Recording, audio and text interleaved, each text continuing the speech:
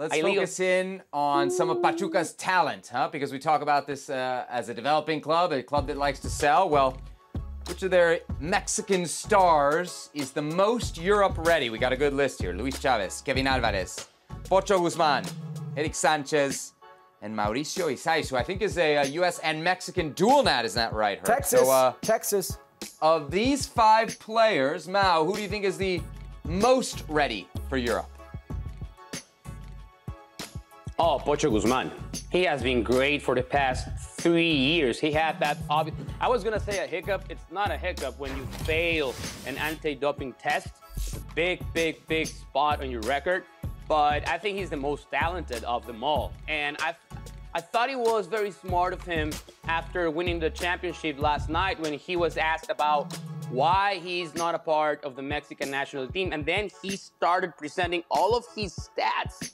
He has all of his stats in his head and said, well, you gotta ask the manager. But I think he's the most talented. He has proven himself to be a very reliable player, not just in the last couple of years like Luis Chavez, Kevin Alvarez, Eric Sanchez. He's done it consistently. So in my book, he's the one who's the most ready to make the jump and start playing in Europe. I don't know if that's going to happen because he's 27. He'll be 28. I was just about to ask, is he too old? Probably a bit too old for that, but I think he's. I mean, he should do it. He's the most talented of that group. To Mal's point, he's probably the most deserving. I mean, when you think about players, when you want them to take that jump, you want them to succeed at their level. I mean, this man gave Pachuca a title with Diego Alonso in Monterrey, at the hands of Monterrey, at the hands of El Homie Castillo, dunking over him in the back post for their first title. Scored 2 goals in this final. I mean, he's very deserving, but the most ready is Luis Chavez. Luis Chavez is a player that you don't quite have in the Mexican footballing setup.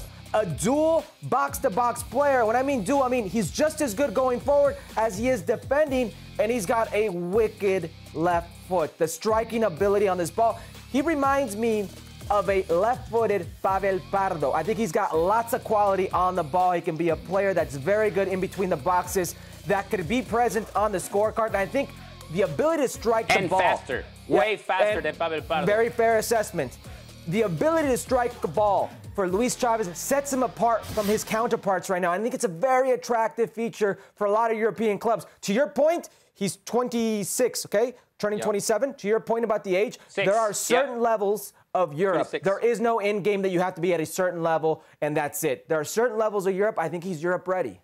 So Guzmán, 27, Chavez, 26. It's not just about their age, but also their salaries, right? They're going to be making a lot of money. They might not find as much money over in Europe as they're on currently in Liga MX. Let's focus on the younger guys, the backs, Alvarez, Pedroza.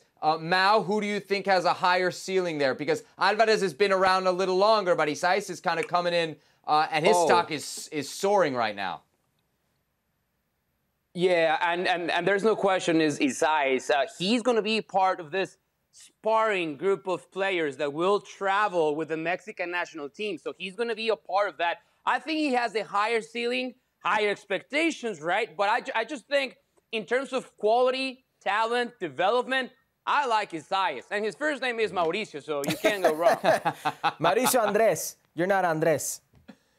Herc, any thoughts there on Alvarez, Pedroza? Kevin Alvarez, apparently Ajax was at Pachuca's semifinal game. I think it's Alvarez right now. I think he's already has that Mexican national team sign. He's actually got a shot at playing in this World Cup, so yeah, Alvarez. Well, thank you very much for watching ESPN on YouTube. For more sports highlights and analysis, be sure to download the ESPN app. And for live streaming, premium content, and let's not forget as well, ESPN FC 7 days a week. Subscribe to ESPN+.